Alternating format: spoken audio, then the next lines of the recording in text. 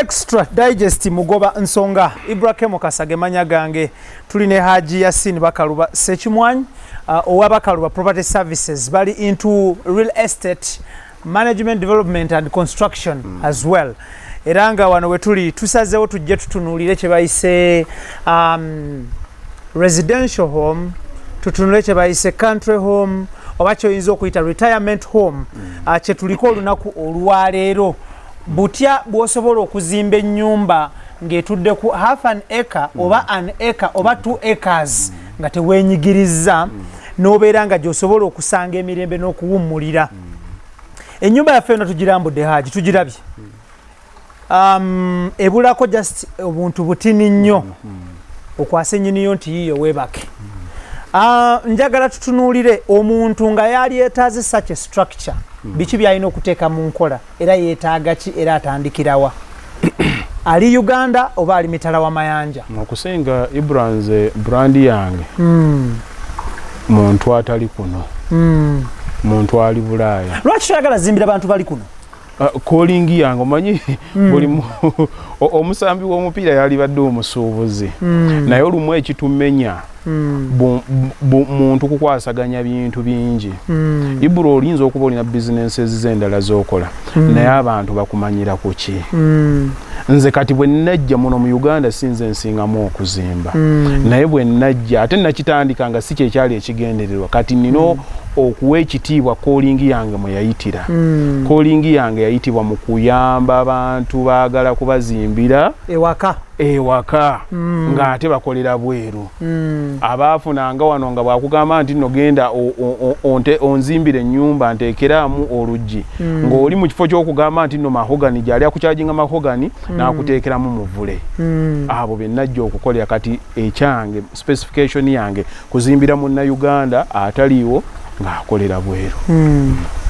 Okay, eyo nga tuvuddeyo ajja tutunulire omuntu yali agadde such a structure biki byalina okusooka okulowoozaako n'okuteeka mu nkola? Ekisookera ddala ekikulu kya byonna kukyagala. Kisookerwako? Sigambye ssente. Kukikola ki? Kukyagala. Okwagala desire. Yeereeta buli kintu. Tosobola kugenda gamba nti Ibra ngenda njagala kwe naatuulako bweru ku Kiringa. Na nalireese entebe eno n'enteekako ya coffee. Coffee ne mukwala ne mmoteeka ewali ggule naye kwagala. N'olaba n'ogamba njagala kino ekifana n'osooka okiteeka mu bwongo obwo nti kigenda kubeera bwe kiti. Gwe ng'omuntu osooka ekyeraba mu omuntu atayagala kintu tosobola mukolera. Tasobola kikola. Kaakati omuntu ayagala ewantu ewali eddembe, omuntu ayagala ewali class, bye bino ebintu by'osooka okutunuulira. First of all, buli lwoyaga Ibra wali oyingiddeko mu maka g'omuntu naawe n'otuna ne bakulekako mu ddiro n'otandika okukola bw'oti n'omagaamaga ojjayo esimba okuba obuntu bifaananyi bw'obitereka. Ibra nze naturally nkubuulira njagala ebintu ebirungi. Njagala ebintu ebirungi era omuntu yenna ng'anaayagala ekintu ekirungi tuba tukwataganye. Nefuna client naga nti njagala kino n'omuwulira nga alina enthusiasm nti akyagala naawe kikuwa amaanyi okikola kikati ekisookera ddala muntu kuba nti naakyagala. Bw'onkubira essimu making sure nti already desire yo yakukifuna. Oyagala Ibra saagala nkyayogerako na ssenga kyayogerako neebuuzeeko ne gwe nasoma naye saagala era nje emisomo gyange gye mbatwalira ku peegi yange ne mbasomesa nti jangu ewange nga bamaze dde okukola ki ng'otegedde ki kyoyagala. Nze omulimu gwange kuyamba kibeere kutuukiriza kirooto kyo. Nze ne bw'ojjanga Ibra wagambye nti njagala onzimbire engatto onzimbire ennyumba ng'eringa engatto. Nkugamba nti kale nze ndi muyiribi nga ntandika kutuula na ttiimu yange nti nno kaakati engatto bwe tuba tugikola bwe tuti emitayimbwa tusobola ginyoola tutya nti tusomeeko tewalinze kisikkiriza nti waliyo ekisobola okunnema. Kati gwe sooka owulire nti n'olina ky'oyagala. Ekisookerako ddala kati mu kuzimba ekintu nga kino ttaka. Olina ettaka oba tolina. Ekyaffe twakikola is a one stop center. Tusobola okufunira ettaka okusinziira wa w'oyagala naye ng'ate nze nzikiriza mu organized estate kyengendako right now. Kaakati bw'omala ekyo tutandika okusharinga ideas. Abaana abakuba pulaani mbalina tukube pulaani ebeerewo. Ekirala kirungi nnyo okusooka ne mumala okuteeseganya ku budget efaanana etya. Ekizibu kye nnina mu baclans bengenze nga njogera nabo oli buli lw'omubuuza nti naye gwe oli mu ssente mmeka abantu baffe bagala nnyo okubeera secretive alowooza banakugamba nti olina ebibiri ng'otandika mujajingira mu ekyo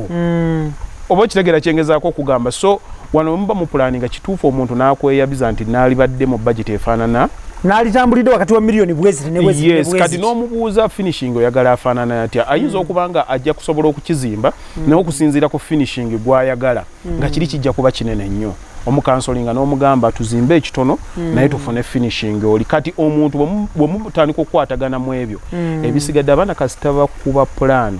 nze ekisigadde doketi yange kuzimba wane waseoka nti no tuzimba bino biwongole kusereka ebyo byo kibeera wange wenjagala nnyo okuengagingila client be finishing nina ebibuuzo bye mubuuza oyagala kala zifaanana zitya oyagala tuteeka mu kino ngenda ntanga nkwadvisinga but I don't impose kyoyagala kibeera kikyo kubanza nyinza okubanga njagala bright colors oyinza okubanga gwe ayagala bintu bishouting n'omuntu n'omusanga naturally yenga ayagala wood we ayagala kintu nga kisirifu kati olino kitambuliza in that line kati byogambye omuntu aba yeetaaga ki first of all oba nakwagala ekiddako tukunoonyeza ettaka ekyokusatu tukufunira akukubira pulaani bw'omala okuba pulaani to discussing budget ekisembayo tutandike kuzimba tekirimu science yenna tekirimu science Exo Digest mugoba nsoka kwe tuli Ibrahim Kasage manya gange tutunuulira of course construction era nga leero tusazeewo twawukaneko ko kubirala omuli malls omuli apartment omuli n'ebirala ndisalawo tutunuulire kye bayise amaka at its best era nga case study yaffe tugikoledde kwene ennyumba Hajji Yasin gye yazimbye araninze okuviira ddala mu plan paka kumaliriza ennyumba eno buli kimu bubadde bwongobwe na ideas ze plus nabo batambula nabo at the end of the day abantu abali emitala wa mayanja abali agadde such a thing bakowole bajje basitukire mu bunnambiro kisoboka kankubuulireyo akantu kanonzikiriza nkayiseewo Ibra abantu balina sente zikola ebintu ebirungi naye n'okutuuka olwaleero tebakimanyanga nti balina sente zikola ebintu ebirungi abantu banyumirwa nnyo okuwulira nti ekintu kyange kiri kiipu gundi ajja kunkolera kino kwega twekubako nnyo kye bayita enjawulo Ibra nze nvumirira ku lwange oba siri muwagizi sijja kukozesa kigambo nti nvumirira siri muwagizi wa muntu kugamba nti agule ennyumba ezimbiddwa okwebakamu bino ebirala bya business oba oyagala okubikola bikolebwe naye Ibra omuntu bwajja n'akugamba nti ngenda kuguza ennyumba ya millions 5 nze mbadde mu real estate simanyi bannange banakiraba naye nze njogera kubanga siri mu club nnyo za mikwano nti gundi agenda kunkyawa omuntu bw'akuguza ennyumba ye millions 5 kino kankibabuulireko wano olwaleero mbakuba akaama abakukozeeko miliyoni bibiri byo byolaba abantu be bajja be baduma n'agenda n'agula zi condominium bannange jangu zikole bwoti n'okwata miliyoni 3 n'ogenda n'ogula ebisenge 3 mu Africa wano mu Uganda it doesn't add up olinga akugamba kimunze saagala stress ya kuzimba nojja naye waliwo wano factors abantu ze batannaba kutunuulira ogula condominium ya pound 3 ya mitwalo kale 15 ejja dola ozze wano tewaliwo mateeka tomaze nagasoma gafaanana gatya ekizimbe kyemugenda okubeerako abantu 8 owa waggulu bwa flashinga pad bwejja bweti nezibukula temuteesanga nako ne mundagaano tebibangamu muli bizibukula mutya mwenna babakwata babateeka ku septic tanka yemu ennyumba bw'enaamala emyaka 10 egenda kubwako enfufu mwakiteesa wanti tugenda kusiiga ddi mwateesa ddi ku kalaze mugenda okukola ki okukolako senga neighbor ajja n'akubirako music nga temwagala mulimu abantu beeyingiza mu bintu bingi nnyo ne bafuna emitawaana but they are simply copycats alaba omulala ekintu kyakola oba n'alaba ekintu kye bakoze ebweru n'alowooza nti ne wano kiri applicable naye amateeka geeri waliwo abaga enforcinga wano e Uganda tewakola ki tewaliiwo omuntu akutte miliyoni 3 nojja wano nze Ibra nkubuli omuntu akutte miliyoni 9 ngina ne mbatunuli okwo ku internet ne baga nti ene nyumba ya kawombi noga nga tokalaba nga tulina wokalaba ekyumba kiwalabiye akawombi kakoma mu bigambo bakutaga akadiro ganene bwega yafunye ekiyumba kiringa society hall bino bibateekanga mu pamba mu kyalo tewaliwo kintu kyonna kikusikirizaako abantu bakugamba nti nno nze saagala stress ya kino kifaanana bwe kiti naye millions 8 oba katudde ku kitono millions 2 ibura omuntu nga waguze ettaka lya millions 5 n'okwata millions 15 n'otandika okuzimba akayumba kaffe ak'ekigero oyinza okukateekamu kye bayita finishing nti gwe ne bw'onaakula muwala wo n'agenda nti nagenda kuleeta mwana munne agenda ku mwanjo balina we batuula kiki ekikuleeta okukoppereza ebirala bye tutannaba kutuukako nti obiteeke ewantu wano ojja kujja oteekewo ekintu ekiri ku testiyo bino bye tukoze ne zino compound ze tukoze n'okweyagala kwe tuli wano ogenda bikolera wantu wooguze condominium tosobola ebintu nga bw'obirabye wano ne details eziriwo mbuulira omuntu wano mu Uganda njagala oli amutaginga mu comments agambe nti gundi yazimba ennyumba ne tugigula ng'efaanana bweti class efaanana bweti nenga budget muba mutambulira mwemu okitegeera kati ffe twatandise okukola bino ebintu naye mulimu kakati oli alaba omuntu nga Hajji n'amutya nze nkubuulira ebintu ebimu ebisumbuya abantu abali ebweru nina abantu nze bwe natandika okukola bino ebintu abanfula quotation company awe mbadde ndaga bafuuka quotation babayita bakebezi Hajji nina pulaani yange ng'oli ali very committed obutakuwa mulimu nga ali very committed okulaba nti tagenda kuweera bakaluba mulimu naye ng'awulira bakaluba akola bulungi Keith Kanabi awulira bakaluba akola ki akola bulungi n'akweyambisa bweyambisa erangi enzirugavu n'atandika okulya era kyova olaba nze nabateekerawo $1 zange 10 nekugamba consultation okukolera quotation eno leetako 10 kyange abaana bange sigenda bakooya babala emitayimbwa leero enkya n'olulala kuba omala ogenda obiwe sempebwa vidiyo zaffe zirabibwa abantu bangi oli muba mulwagira bwati n'atuuka ekiseera nze nina abanyumiza n'agamba nti yabadde awa reference n'agamba nga bakaluba byakola naye ng'oyo omuntu ate nawe yali akukoze eki yali akweyambisizaako ku simu ate era waliwo n'ekirala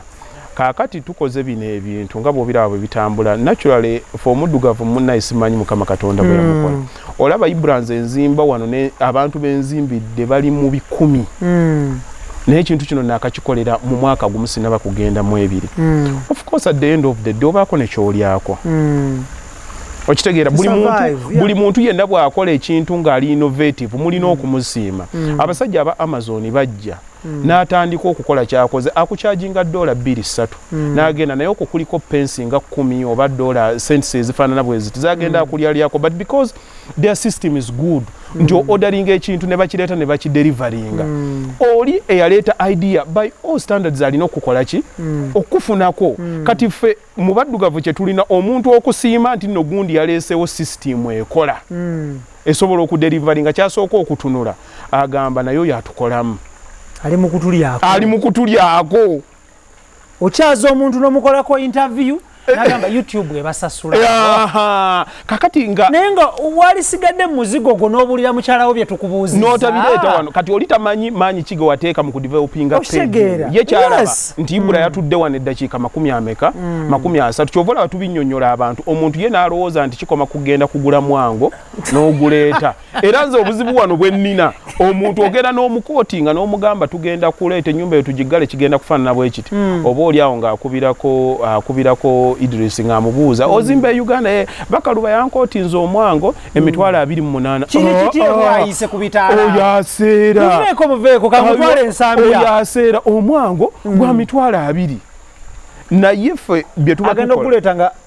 nga gwa mapaapaali birinako ebintu ebiri logistical ffe bye tutakugamba nti okugenda omwango saagala nti mwango ne gutuuka ku site yo tegusobola kwereeta navuze ne ngenda endeeba naye ngulonda ne making sure size yeyo naye ngukwata naye ngutikka ne baguleeta ku site omwana n'agula emisumaali inchi 5 n'agireeta n'atandika okuteeka munooyo seminti kati omuntu bw'omukootinga nti namukootinze nti myango simugamba nti ate leeta ezigenda okukola ki tomuteerako nabagenda gusitulako butamenyeka because omuwango tebagutipinga nga matafali kakati byebyo ebizibu nina challenges zengenze ngafuna mu bantu nti ffe ebweru omuntu omutazimba nyumba agizimba n'emikwano gye ng'etaano gyobera bazimba yeeka era kyovola banze nabagamba nze ne bwe mba nkutte site yange eriko amateeka omuntu gatasobola kutegeera kuba nategeera ekiremesa abantu b'ebweru okuzimba omuntu azimba ennyumba weetuukira ku wallplate ng'eyise mu bantu nga bataano lwa nsonga nti buli muntu gw'otuma ku site they don't come to appreciate, they come as critics kuba bw'ataakuwa ripooti nti nsanze emitayimbwa nga gikoze bwe giti kino kibadde bwe kiti kitegeeza nti nno abadde atalaze value for money kati ye mu kujja alina okukolawo ripooti etategeerekeka naye buli lwakolera ripooti omuntu ataliiwo atandika okutta confidence ye mu ggwe kati kyovola babagobanga nazzaako wali libura nze abantu benzimbidde sirina muntu yenna gwe nali neekutte naye mataayi naye buli muntu wanaazimba akaaba muganda we akaaba gundi yankoze kino gundi yakoze bwati nawuliriza abantu b'ebweru ne mbasoma ate buli ajja si buli sente nti njikwata era oli nsobola okwogera naye nensalawo nti osigenda kukola ki kumukolera era oli bw'abajja mu mugambo oli ready okwekolerera kuba abantu be babuuzaako be bantu be baleka wano abatalina kati kitegeeza abuuza omuntu construction ya apartment nga n'akayumba k'obumyuka amulemu okuzimba tagirinaako idea nze nina client of recent nagenze ne mukolera structure yonna nga ngitwala kati twabadde tumala omusingi nembaga omusingi guwanvuye nnyo mu guteekeko emitayimbwa bayisizaako emitayimbwa esatu oli yazze n'alambula n'akuba essimu n'agamba muteeseeko emitayimbwa giringa egigenda okuyiwa ka toilet kwe kumubuuza nti osinzidde ku ki okubuuza nti obuzito obugenda okusitula ffe tukoze nga bwa toilet ne mugamba olina structure yaayo nti nedda kuba njagala nga nti oteesewo emitayimbwa esatu wano structure yayogera 8 naye bataddewo ebiri bateeseewo ebiri ne mugamba egyo emitayimbwa gyonna nga bw'ogiraba ku structure bwe ngiteeseeko ngibateekeddeko buteekezi lwakuba emitayimbwa wali omusingi gwayambuse mutegirina ku quotation yammwe era mbadde njagala nnyo ombuuliro obadde obuuzangaani kyova olaba njagala mmanye njogera na muntu professional oba muntu alabisa bintu naki namaaso kati egyo gyoteese kati abantu abajja we batyo talina idea ku ki kirina kukolebwa na reporting babayita bakamyufu na reporting wa client kati okumukuchangira kyova olaba nze ne bweba mpatana ebizimbe sipatana kizimbe kyonna nkugamba ngenda kupatana nkusitulire ntuuse kusereka kukusereka tuddemu twogere nsereke awo tuddemu njogere nkuwa confidence nti obudde bwonna ongoba noleeta omulala akikola mwana wasengaawo ibula bino ebintu bye tuliko nze am not paid kuba nti nze nsinga okumanya okuzimba stress gye ntakinga behind the scene abantu balaba wano tulina kanso gyejjira gye tuyiriba nayo tokola ki tobeerayo kitambudde kitya kino kibaddeko naye oli agenda n'agamba nti wamuggyeko millions 2 mu nnyo oli abadde agenda mugamba 2 nga naye oli agenda omuggyako 2 kanso bwejja n'akuba ab'amazzi ate kati mpereza eza transport omuntu akoze ng'osobola okwaffordinga structure y'ekikumi lwaki millions 5 zikulumya stress lwaki bakusaba essente z'akasasiro we bamuteeka n'okubendu kati gwe kirekera omuntu asobola okonstructinga nzo omuntu kyaŋŋamba nkugamba nti nno ŋŋenda kituusa wano yendagaano yaffe nze ibula abantu bonna benzimbidde nsobola okukakasa nina client omu yekka yali ankozesezza endagaano abasigaye era oli bwanga tugenda kukola kimugamba ekigambo kyange yendagaano extra digest mugoba nsonga byebyo mubiwulidde embeera bwetyo bwetambula of course baganda bange bali mitala w'amayanja mubbiddwa nnyo ab'eŋŋanda abako n'ab'emikwano ate abasinga okubabba temulina we mugenda kubasiba so abantu baali bakitegeddeko nti that is a civil case kankunyumizeeyo akagero kamu nga tonnaba kuwunzika nina omukyala nagenda nampata n'okumukolera obuntu buli collapsible we buti bwali bwa aluminium nengenda nemuwa omuvubuka n'amukolera aluminium yayita mu kampani yange nenkimaliriza bwe yamaliriza n'akwatagana n'omuntu oyo one thing abantu nze bannenya nnyo Hajji tokwata simu lwaki toteekawo PA lwaki tokola bwotyo nze nategeera ekiri mu industry ye Uganda okuzimba ekiri wano ekizibu ekiriwo sigundi yakyamizza sigundi yakoze bwati industry y'okuzimba abaana babba Ibura abaana babba ne gwokozesezza emyaka 8 n'olowooza nti omutegedde building a confidence katono bwati balina connivance dakiika emu bw'omugaa nti beera ku site y'essalamu bwe bazimbirayo weeks 2 asobola okutegeeragana n'owadware owadware ne bakugamba nti Hajji tutwala obusawo 50 n'obusasula kumbe bugenda 2 zimba site nnya ne bakukubirako awo 10 tezivaayo ku hardware obwo 5 ne babusala obwo 10 ne babukwasaganyaawo bo kye basookerako tebalina royalty kyekisooka kati ffe ezo zonna loosi tuzibeeramu naye tetuzibuulya baki baclient era ngenda ne ŋŋamba naye tunuli omuntu avudde e Bulaaya n'akugamba nti agenda kujja nazimbe weeks 2 ninawo gundi zalina omugamba jangu omale okusoma jangu abaana bano bamale okuyigiriza kati ekiri mu kyo ffe ekitusasuza ddala kusooka we are conduit for people's money nti omuntu akuwa millions ze 10 n'abeerayo ne yeebaka kyonna ekituuse wano ne bwe mba nva wali ku gundi ku forex bureau akasawo ne bakansikako sikkubira simu kidda gy'oli kidda gye ndi ekinsookerako ddala nga tonnaba kukwata muwendo gwange guteeka ku brother wo okitegeera bakalu oba oyingidde olina assurance eyo gy'otandika nayo omukyalo oyo kyeyakolanga akwata omwana oyo ng'amugamba tosobola kunkolera kitchen tosobola kukola kino amutume emirimu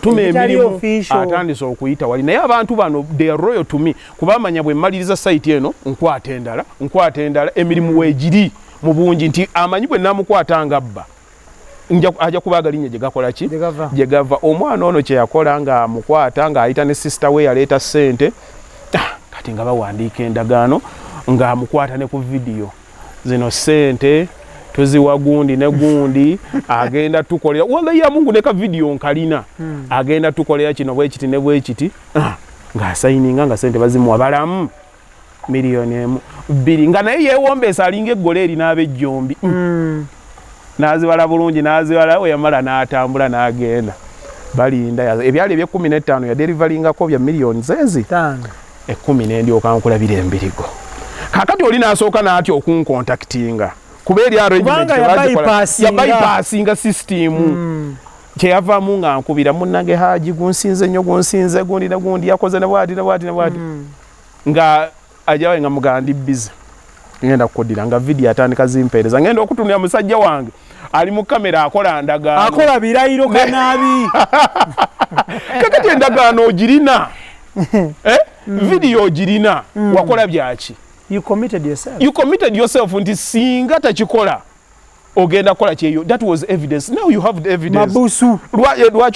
lwaki okubira Hajji Yasin ebintu ebiri mu bintu ebiri civil obuyayo obuli wane e Kampala bw'okwata omuntu n'ogenda n'omuwawaabira asobola n'okutuuka omulamuzi n'amugamba nazirya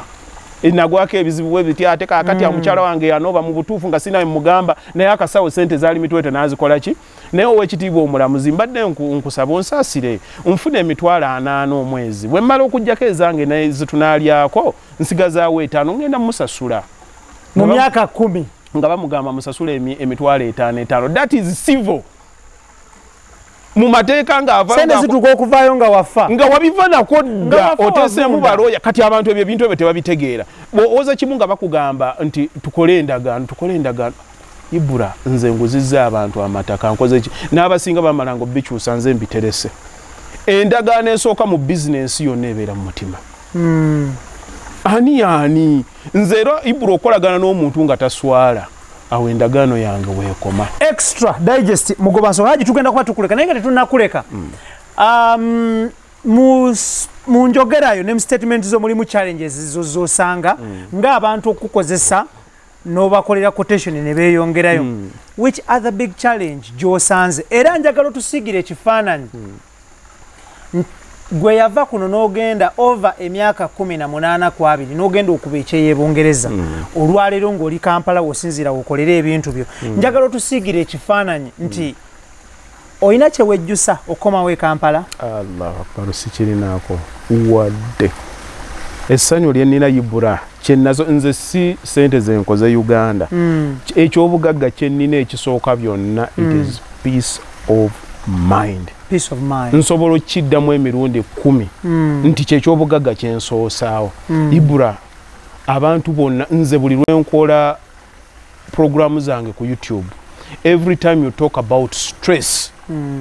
omuntu ali ebweru obalaba nga bazedda buli omu nga yenna yakoze eki kyekintu ekitulimu ffe abali ebweru abalala kye batasobola kutegera. Sigambye nti buli omu naye abasinga majority, sigamba nti tebalina naye obulamu bwe tutambulira mugenda ku mulimu komawo weebake eddayo komawo weebake. Ibura oli wano olwa era enkya gwe agenda okudictating ogenda kubeerawa. Buli lw'obeera ng'ewantu bwe bakukwata mu kkomera naye batakuba miggo. The fact nti omuntu akuteesa ewantu wamu n'akurestricting nga tolina kukola kino psychologically kirina kye kikiwa affectingako. Nze nakomawo wano ekyobugagga kye nasooka okufuna kugamba nti ngenda kwebaka essimu eyereme kuba ku makyanga yenzuukusa bye nazuukanga essaawa 11 kye kisookerako. Ekirala ekisembayo kye naligambye abantu kobe ng'okola mulimu ki kobeere nga olina ki trust me obudde bugenda kutuuka. Osobola okigaana olwaleero lwakuba bikyakutambulya the time will come. Buli omu yenna gye yatandikira memories ze bwe baali bamusettinga mu factory setting gyali yensonga lwaki omazeeyo emyaka 20 naye bw'oba okyayogera oluzungu olwo lukyali heavy ne bw'onaagezaako okulonyola ene era kali kasigala kitegeeza olina gye watandikira gy'olina okulowooleza. Kyensonga lwaki tolowooza kyekimu ng'abaana bo kuba nabo balina we bakola ki nabo setting yaabwe we yali. Omuntu yenna akugamba nti nze ngenda kutuula wano tuulawo n'ekiseera kijja kutuuka. Nze Ibura nina abantu be nalekayo Bulaya abaali mikwano gyange they had all the beautiful houses bazifanishinga bulungi nnyo naye bwe ntuuse wano nga balaba nina freedom gye nina ebyange byenkola buli akubira n'akugamba njagala akayumba bwe kati akugamba ekintu kimu Hajji nkooye. I know. Naye ky'omubuuza omugamba okooye ku ki? Sigambye nti buli muntu alina okudda wano naye okuba nti olina ekirowoozo nti singa njagadde okuddayo ntandikira wa ntuukira wa nzizaako ki bw'oba ng'okirina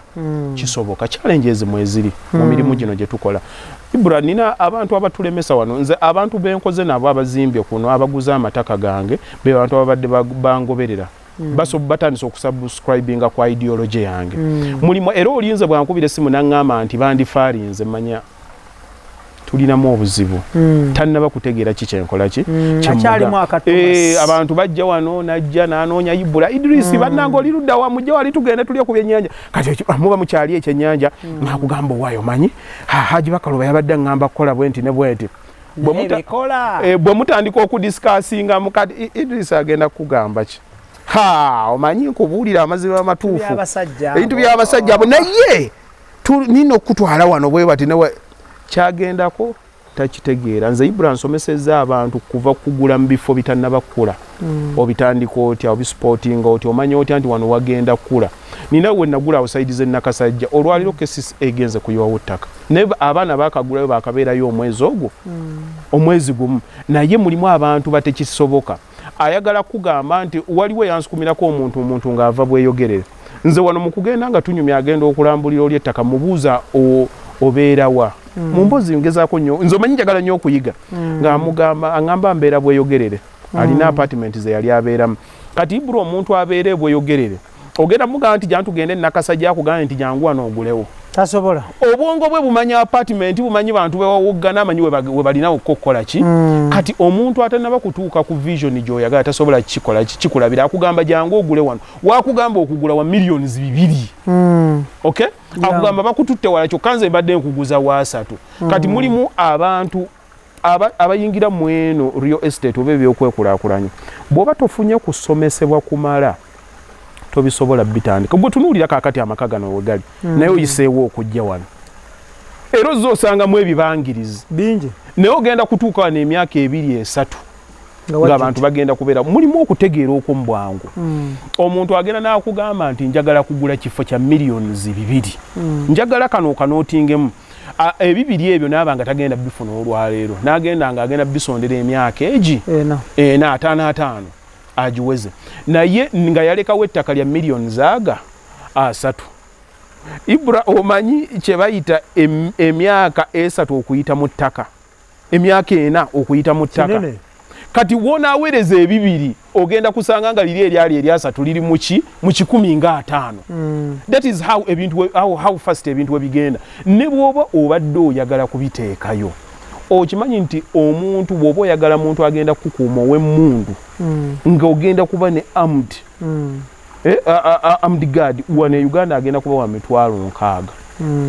omwezi. Kakati ogenda kujjanga wane Uganda webakewo emyezi egi ebiri, kitegeeza nti obukuumi obusembayo bw'oyagala weetaaga obwo egenda kubeera $1,200,000. Lwaki tozimbe ewantu w'ogenda okubeeramu weegazanyizeemu ng'ate ssente zaali tezikumenya, kubanga enfuna yaffe eringi tegeera. Sente tuzifuna zibeera nnyingi naye ebyetaago byazo ebizitwala bingi biyitirira. Kakati gwe yagula mu kibuga ennyumba ogenda gizimbira emyaka emirala 5 ng'oli eyagula ewala yamaliriza dda mu myaka 3 ate nga nawe wakuze kumbi wafaanananga wano. It's logic kugezaako ku kyova olaba ngezaako nnyo okubiyigiriza abantu bw'embeera okwo n'obagamba nze saagwa ebifo byaffe bye nasookeramu okugula Ibra bye twafunamu ssente twabigulanga $6,000,000. Ne twaleka time ne appreciating ne tukitegeera nti real estate togitomera togikubako kifuba. Thank you. Erina formula. Hajji, njagala tutunuulire do you attribute your turning point in life ku mbeera yakuyisibwamu baganda bo ne famire yo okulwanaganako mwayina, oba turning point yo mu bulamu oja attributinga ku kyeyo? Between the two. Both. Ekisookera ddala ebyantuukako era senga nali sirina experience ya Bungereza tebyali nyambe. Ibra abantu ba identifyinga nange nga mbanyumiriza nti nabeera e Bungereza n'enkola emyaka 19 nga sikozeeko mulimu mutegeevu gwe baliisa omutegeevu ate nga siswala kukyogera nti nali security guard n'enkuuma n'embeera awo ne bakutwala mu kapoota kabini ne weebaka ekiro ne bakusanga nga weebase ate ne bakuyita mu disciplinary n'obeera mu mooro n'oyimirira. Kati oli abaana gye bali mu Buwarabu bagenze byonna bayimiza buli lw'obyogera akiwulira n'akitegeera. N'omugawa nagenze ne kagundi ne ka micro katifini kange n'embugumya ekikyere kyange n'enkirya n'obeera mu kisiibo otuusa okusibuluka wano abaana bali ku fresh fruits gw'oli ku shifti otoyina muzungu wogera muga nti ngenda kusiibulukuka paka lwona alinda break asinza bibumbe ye hasoze ezo zonna nzitegeera. Kati bwenzigatta n'enzigamba abantu basobola oziraba. Ekirala omuntu n'alaba nti wayita mu mbeera eyo n'agirabira ddala nga yeeyiye ng'ate olina ky'okoze n'afunamu wait a minute kisoboka okitegeera. Kati ate ekyo bw'okikwata n'okizza ku byantuukako ebyantuukako ensi bagamba nti batukasuka kulaalira ne tukola ki ne tudda na birimba. Oli omuntu ayinza okugamba nti mukasuka eyo akole ki abeere gy'abadde. Ekyasooka wano oli yagamba nti oyo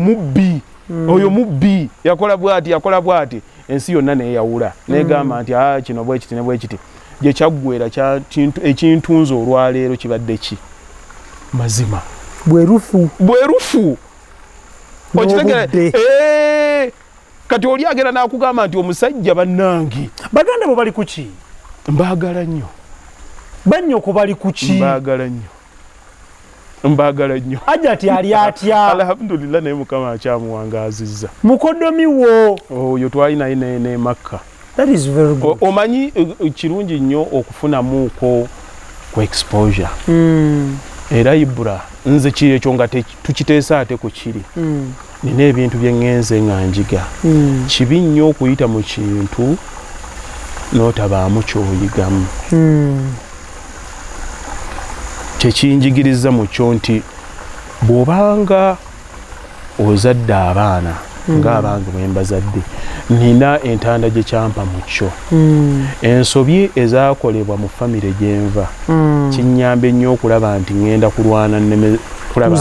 kuzikola ziyinza okudda kuba okugera kwa byali ssomo naye nga nze mu maanyi gange nina ebyange bye njagala njigiriza omuntu ng'ebisookera ku mbiyigiriza n'abantu. Ekisookera ddala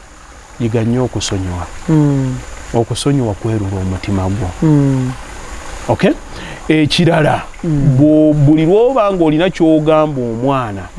omwana ayinza okitwala oba programminga subconscious mind ye obwongo obutalabwako ate bwe tukula Ibra entegeera yo si yo entegeera y'omwana ow'Echina backgrounds zaffe zitukola ki zitukosa kaakati buli lwoba ng'oprogramminga ng'olina ebigambo by'oyogera kibeere ki oyinza okukwata abaana bo n'obasimira obunnya oba n'obabbulula either way kati entegeera yaffe mu bintu bino etukosaamu ngeri yanjawulo nze ebyantuukako mbyebaza era waliwo oli gwe nagenda nendaba oba sijja kumwogerako blog omu yagenda n'agamba naye bannange oba abaali batuloga batuuka ekiseera bambi ne batunoonyaako balabe eddogo bwe lyakola kwegamba ngo olumwango gasenga oba balaba naye akakantu sigaidikayi kange naye ogenda n'ogamba oba balaba ne bagaha omanyi okugenda n'oteeba bwoti ng'ogezaako okugyamu omupiira guleme kuyingira mu katimba bwogera ogukuba bwoti bapaate n'oguteeba n'ogwongerayo munda kaagati kino kyajjanga ekyali kigenda okunnyika naye ate neebaza Mukama Katonda nti yampa obutegeevu nenkola ekituufu neneetonda nenzekakkana ate ekyo nekinnyenderiza. Ettaka lye mwali mulwanira liri ku ki? Simanyi. Mwaliteeka mu mikebe ne mulijjayo balikyaliyo? Simanyi. Extra digestive mugoba nsonga Hajji tetugenda kubanga tusukkawo. Ibula simanyi era yono yeba interview mwoko bobimbuulizaako kubanga Mukama abadde wa kisa gye ndi. Byonna kumpi kitange byafa alese mu nsi byonna mbifunye. That is very good. Nga byonna aga nti Ibula ne kanaabi ne gundi mulwanira saati eyo ndabika nina saati kati nga mukaaga. That is very good. Kati ng'okyali ne Mukama Katonda nnyini bw'akusanga ng'okyalineko ku mutima agamba ono yali takusonyiwa era agamba togwanidde kufuna bino by'olina. Togwanidde kaakati osaba busabi n'ogamba singa wabanga waliwo akyalina obulumi oba okukosebwa kwonna afuna okuwona. Tetugenda kubanga tusukawo olunaku olwaleero. Ibrahim Kasagemanyaga njala kwebaza Hajji Yasin Ssekimwanyi. Thank you so much ne team yo njagala kwebaza na abakulu bumutambuze emirimu okutukkiriza okukolerako show ku nnyumba eno. Abantu bangi tebaagala ku disclosing bintu byabwe naye the owner of the home thank you so much nanyine makagano webale nyo bali ddala okutukkiriza naawe ne tushootingirawo program era Ibrahim Mukama wange nkusaba okkirize gye buddako nga bwe nkuganye nti tusabuukula busabuukuluzi nina ze njagala nkutwaleko nakuganye twagala kukyusa kazannyo abantu balaba ennyumba ennene ne batya tugenda tuleeteko era baganye nti tuleeta programu ey'entonotono bwe zifaanana naye nga class yaffe kyetwagala mu byonna is finishing nti enkyusa yaffe si enzimbe ya bulijjo n'abaagala apartments nazo tugenda zikola ki tugenda zibaleeta naye nga buli woolaba ekizimbe omanya nti nno bakalubadde omusajja yatambulako kwa ideas yazireeta. So tukulaze ennyumba eno from the word go